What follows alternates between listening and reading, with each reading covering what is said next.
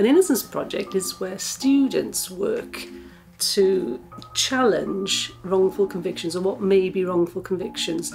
They work with staff who supervise it. Sometimes solicitors are involved free of charge and help out, but basically the hard work is done by the students, who learn about law through real cases where people are in prison usually.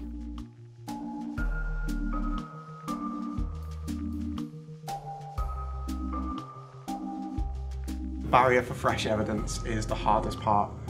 The CCRC have set the bar so very high that for most people, the reality of overturning their conviction is just a dream. What is happening in the criminal justice system is simply wrong. What is going on is unacceptable. There are many cases where people have been convicted for many years when the evidence of their innocence has become overwhelming, and yet somehow the system still holds on to it. I do the Innocence project because there's so many people wrongfully convicted, and it doesn't just affect them, it affects their families and for the rest of their lives, their job prospects, the way they're perceived by other people.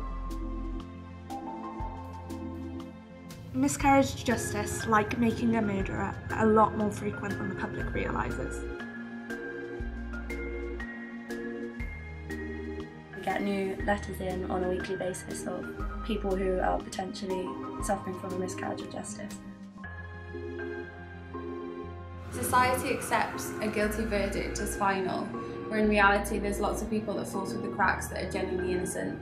The Innocence project aims to highlight this and overturn miscarriages of justice.